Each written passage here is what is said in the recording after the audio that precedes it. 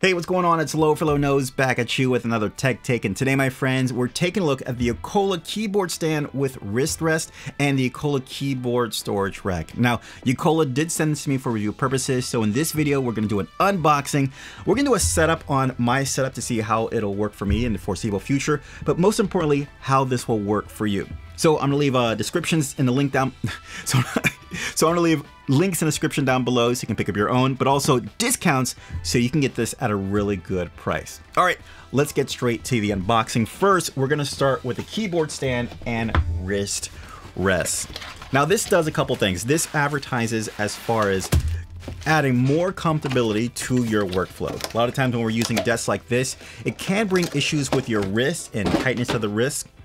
So this aims to give you some nice comfortable angles so you can actually start avoiding that or getting away from that. At the same time, it offers it doubles as a storage rack as well. You're going to see all of that as we get further into the video, but here is our comfortable wrist rest right now, and we'll set that up.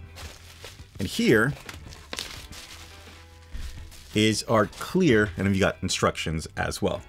And of course, you've got your clear keyboard stand acrylic rack as well. Now, as far as comfortability or the ergonomic design that it offers, you can do three different ways, as I mentioned before. You can have your base weight here where you have the acrylic going down at the foot of the gel rack or the wrist rack. Okay, so that'll give you more of an incline. Then you can bring it up here. That's kind of like a level number 2. It brings up the incline just a little bit more. And then you can turn this around. There you go. And you have more of a parallel version right here going just like that. Now, you can put different keyboards on this as well for different functionalities, different comfortabilities. You know, this is long and wide enough to hold various keyboards. You can see how long it is and how deep it is. So yeah, you can put different type of keyboards on this as well. What I also like, this also doubles as a storage rack at the same time. So my desk, it's not the most clearest desk. I've got a lot of things here. I've got some USB card readers. I've got a remote right here.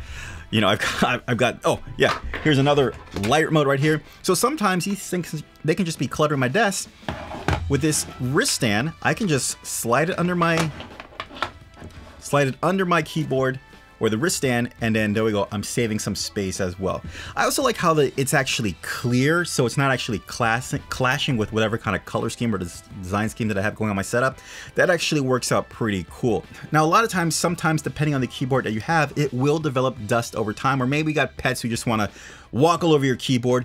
This acts as a protector against your keyboard. So if you have one of those deep keyboards or you got pets that just want to walk all over your keyboard, you can use this when you're not using it and just kind of protect it just right there.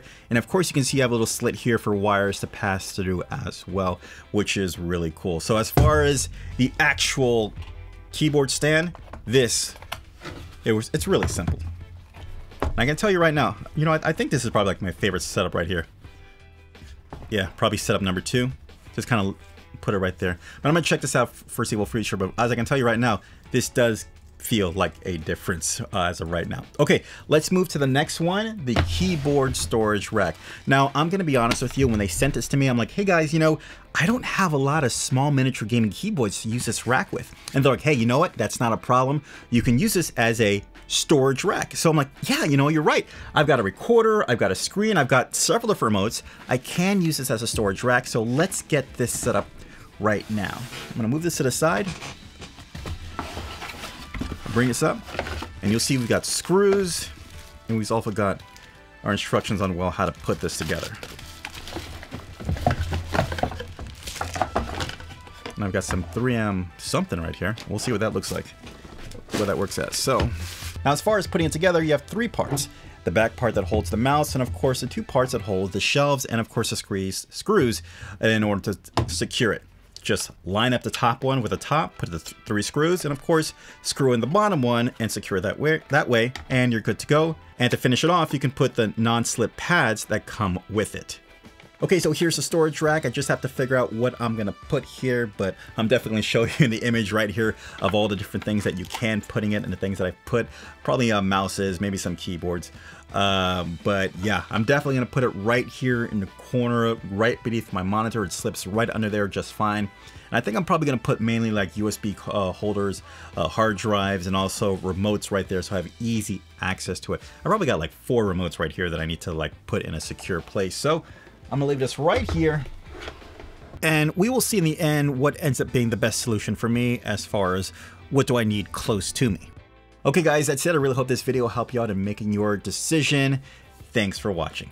As always, I'll leave links in the description down below so you can pick your own YIKOLA keyboard stand and wrist rest and YIKOLA storage rack. Make sure to hit that subscribe button so don't miss out on any other future videos. Guys, hit that like button if you like what's going on here, and also ding that notification so you can be notified for future videos as well. Hey, thanks again for stopping by and watching. I will see you in the next video. Take care. Bye.